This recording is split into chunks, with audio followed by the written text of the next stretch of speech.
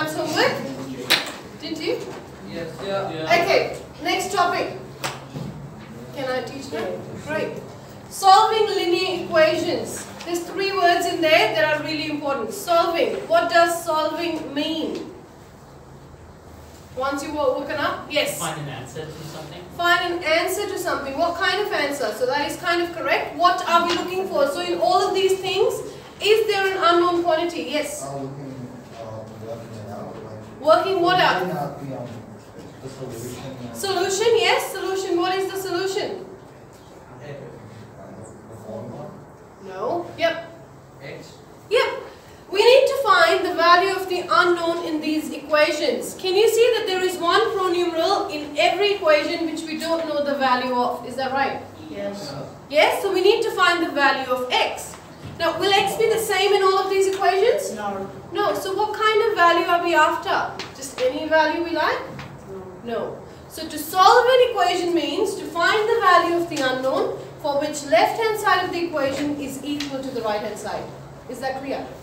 So we need to find the value of x in this equation such that, laptops down please, screens down, thank you.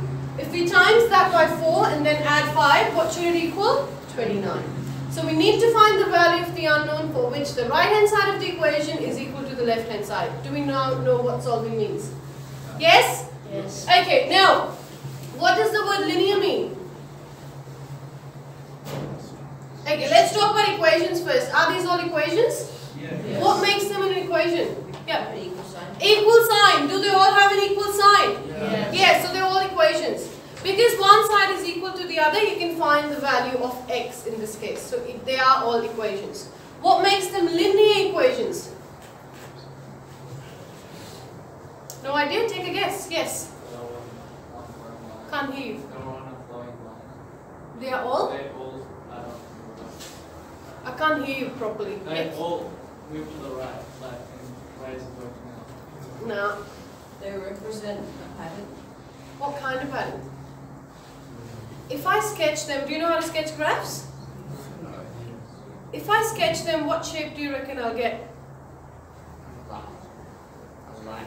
A straight line, yes. But how do we know they'll get a... Can we see that there's an unknown? What's the highest power of the unknown? What's x to the power of here? 1. Isn't the power of x 1? Is there an x squared term here? No. Is there an x cubed term here? No. Highest power of x is 1. That makes it a linear equation. Is that clear? So these are all equations because they have an equal sign. They're all linear. Eyes on the board. They're all linear because the highest power of x is 1. And we're solving it. That means we put our laptop screens down. I'm telling this for the last time. And that means we need to find the value of the unknown. Do we know what we're doing now? Okay, now, so our aim is to find the value of x. So we need x on one side. We need to move everything else to the other side. So in other words, we need to get rid of the 5 here first. Now, this 5 has been added or multiplied or divided to the 4x term. What has been done? Added. What's the inverse operation of adding? What's the opposite of adding 5? Subtracting 5. So if I take away 5 from this side, 5 take away 5 will be 0. Won't you get rid of 5? However, you can't just do that to an equation. These two sides are equal. So if you take away 5 from this side, don't you take away 5 from the other side as well? So they're still equal? Yes. So whatever you do to left hand side, you must do to the right hand side. Is that clear? And the aim is to get the unknown by itself. So we needed to get rid of the plus 5. Opposite of adding 5 is taking away 5. Now see what happens. Now the second step is implying this step implies the second. I don't want two equal sign in an equation. Does anyone know what do I need to put here? No idea? Okay, this sign, an equals with an arrow, is called this implies. That means because of the first step, the second step follows. Okay, so please develop the habit of writing it. Now, what are you left with in this line? 4x, 5 take away 5 is 0. 29 take away 5 is? Happy? Yes. So we got rid of the 5. But we still don't have x by itself. What is 4 doing to the x? 4x is 4 times x. So how do we get rid of times? What's opposite of timesing? Divide. Dividing.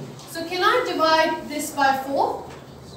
But because the two sides are equal, if I'm dividing this by 4, I must divide the right hand side by 4 as well. This implies 4 divided by 4 is 1, x equals 6. 6. Do we have x? Yes. So that was the whole point of doing opposite operations.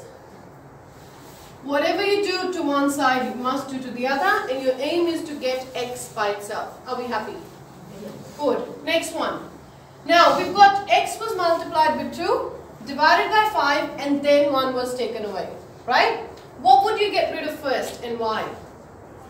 Will you divide it by 2 first? Will you multiply both sides by 5, or would you add 1? Exactly. Because 1 was, if I do this, don't you get rid of that? 1 minus 1 is 0? Is the whole thing divided by 5? No. So you can't times by 5 yet. Is the whole left hand side multiplied by 2? No. So you can't divide by 2 yet. So the first thing you'll get rid of is 1. Because the 1 was minus, what's opposite of minusing? Adding. So plus 1 on this side, and therefore the same must be done here. This implies, what are we left with? 2x over 5. 1 take away 1 is 0. 3 plus 1 is 4. Now what do I do next? Divide by 5. But 5 is being divided. What's the opposite of division? Multiplication. So see, 5 is in the bottom. So if I times the tops by 5, will that get rid of the 5? Yes. 2x equals 20. Now 2 is being multiplied. What's opposite of multiplying? Dividing. What do I get? X equals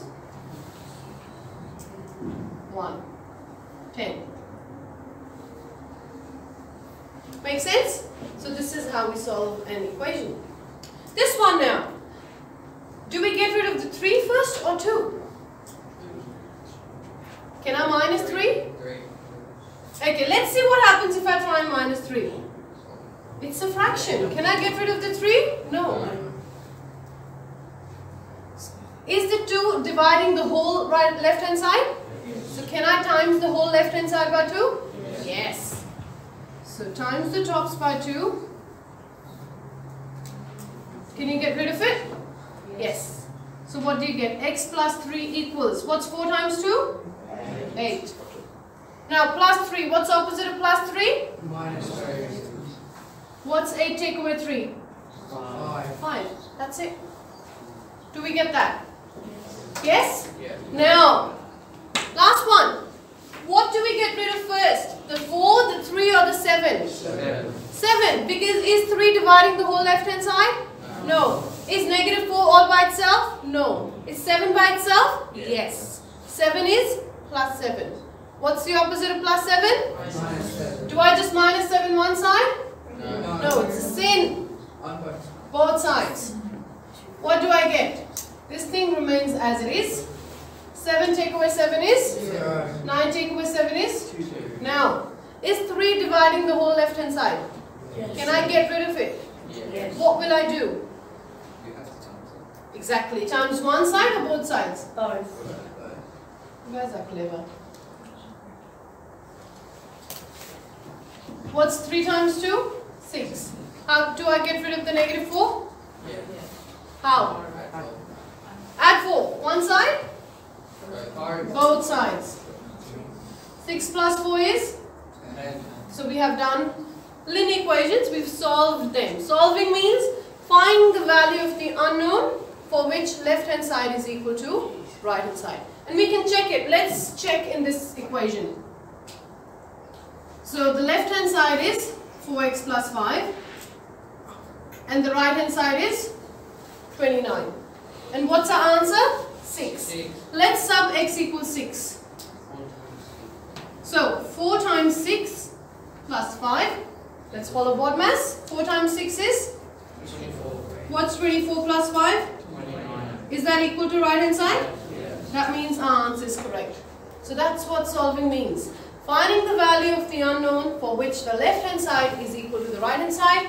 All equations must have an equal sign. That's what they call equation, where one side is equal to the other. Any questions? Alright, let's get our work done.